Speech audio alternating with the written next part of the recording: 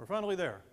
We can now finally get the potential. You can see we've been thinking about differences in energy, so potential is the same way. It's not, to get these differences in energy, we had to know the magnitude of the test charge. And all potential is just saying, let's do it per unit magnitude of the test charge. So the potential, when you go from A to B, is simply defined as the change in energy when you go from A to B divided by that test charge. Okay? And then, if you wanted to write the integral, then it's minus the integral from A to B. And the Q is just gone, minus the integral from A to B of E dot ds.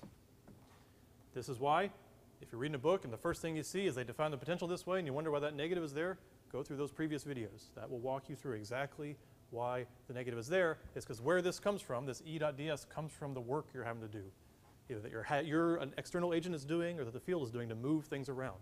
That's where the E dot ds comes from if you think about the potential this way. Also, one more thing we could tack on there is that it's VB minus VA. Here we have defined potential as a difference.